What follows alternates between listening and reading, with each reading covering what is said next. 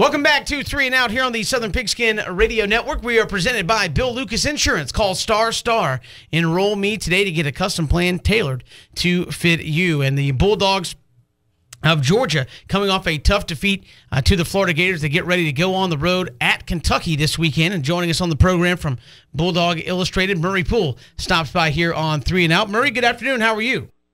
Good, Kevin. How y'all doing?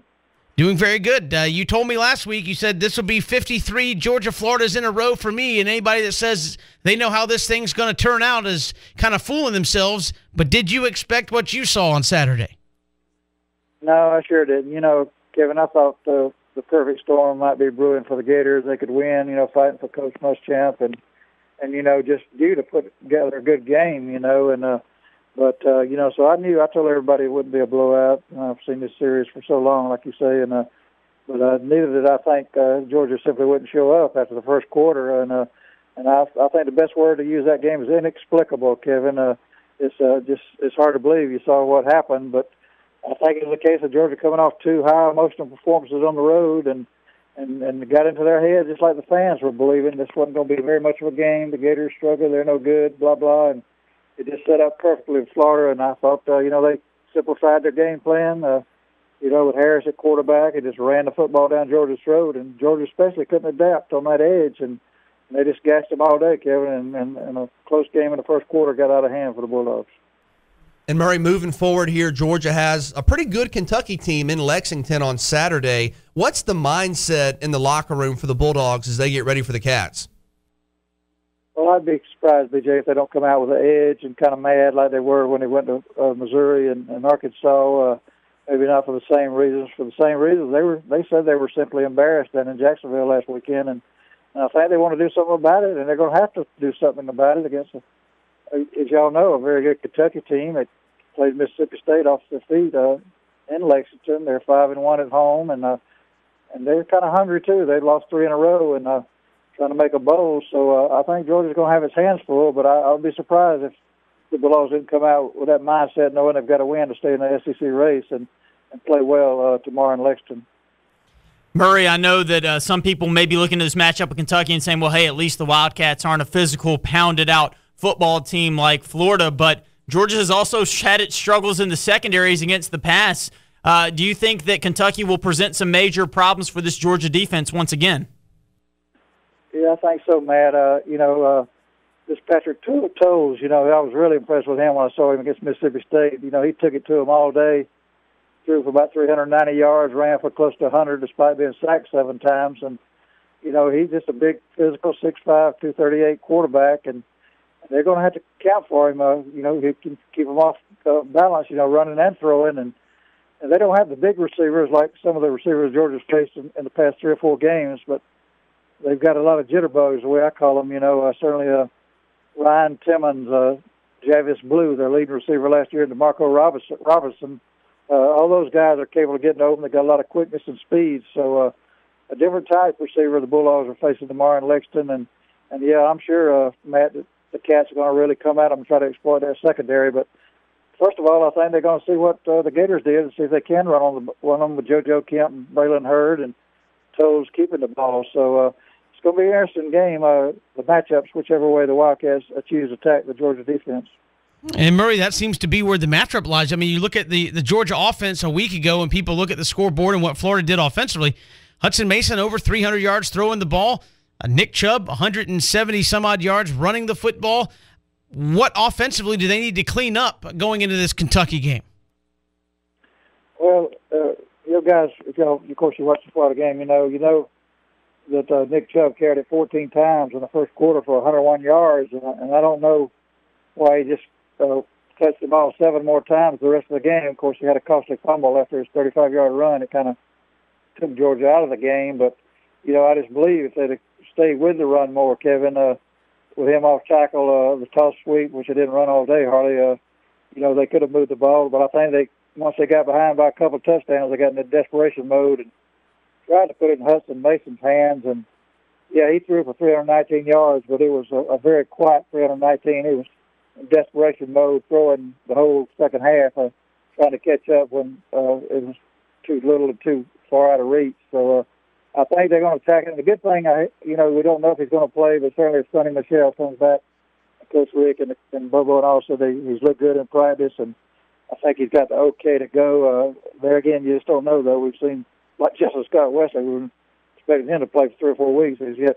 He's gotten in, but hadn't caught a pass. So, yeah, but if Sonny Michel can get in and spell Nick Chubb, give him some relief, I think with his breakaway ability, you're going to see 2 pretty good backs carrying the football. And I think at the same time, they want Hudson Mason maybe not throw 300. When they throw 300, they usually lose the football game because they're not running the ball enough. So I think you're going to see the balance with those 2 backs and Mason, going back to what he did earlier, passing for maybe 180, 190 yards and balancing that running game, keep the sticks moving that way, Kevin.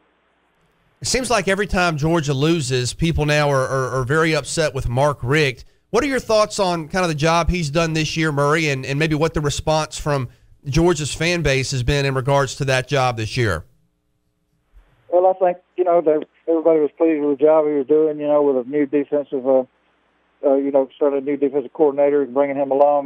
Jeremy Pruitt's got him coming along, certainly looked outstanding in the 2 games on the road, Missouri and Arkansas, and the running game coming on, and especially losing, the number 1 player in America, running back anyway, and Todd Gurley, and missing him for 4 games and still not missing a beat when he went on the road and played so well. I think, they're giving him a good coaching job, but it doesn't take but 1 game, as you guys know, to send them the other way, especially the guys that, always think Coach Rick can't win the big one, can't win the national championship, but I've heard some good things this week that I agree with. One, I think you guys interviewed Shane Matthews, and he said he can't get over his fan base, ranked 8th in the coaches poll last week, the week before Florida, and then they lose a game, and everybody wants to get rid of the whole staff. And also, I like if they're holding on a national championship, if he hadn't won last year, and that's the big thing. I think the guys that are against Coach Rick hold him over the head. They look around, like you say, Auburn's won it, Alabama, Florida, everybody around them, and they want that national championship, but let's hold on a minute because, Coach Rick's been there 14 years, guys. It took Vince Dooley 17 years to win a national championship, and that's because of the number 34 coming on the campus in the early 80s.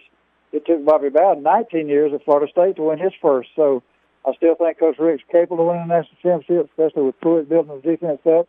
But, you can't have these inexplicable games once a year and pointing out this is 9 straight years Georgia's lost a game by 15 points or more. So, come up motion both ways. They just need to come back though and beat Kentucky. If they lose to Kentucky and Auburn, it's really going to get ugly in Athens. With the armchair quarterbacks attacking everybody in the university and Coach Rick, especially and his staff, and so hopefully they can turn it around and get going again. Murray, finally, right now, how do you feel about Georgia's chances in the East? I still like them pretty well. That's a big game tomorrow. Guys, I think they can beat the Auburn Tigers. I think they can play well. There's 2 things happening here with Auburn. It looks like it's going to be a night game unless Alabama gets upset and CBS takes the Georgia-Auburn game for 3:30, but I don't think that's probably going to happen. So a night game, the stadium is going to be electric. Gurley's going to be returning. And also Nick Marshall's returning to Athens, and it might not be pleasant for him. His first time coming back to Athens since he left school there, just like Zach Megberg got the royal treatment when he came, and Georgia beat LSU. So I really think it'll be a different Georgia football team at home if they get to Auburn after a win over Kentucky. So I kind of like their chances there. A ball game could go either way with the Auburn Tigers, just like Georgia and Auburn's. All you got to say it's going to be a close, hard-fought ball game. I like their chances, Matt, again, to your question, if they can come out of the bluegrass and not get tripped up there again tomorrow. Murray Poole, Bulldog Illustrated, has been our guest here on 3 and Out. Murray, we appreciate the time. Thanks so much. I always enjoy it. Thank you, guys.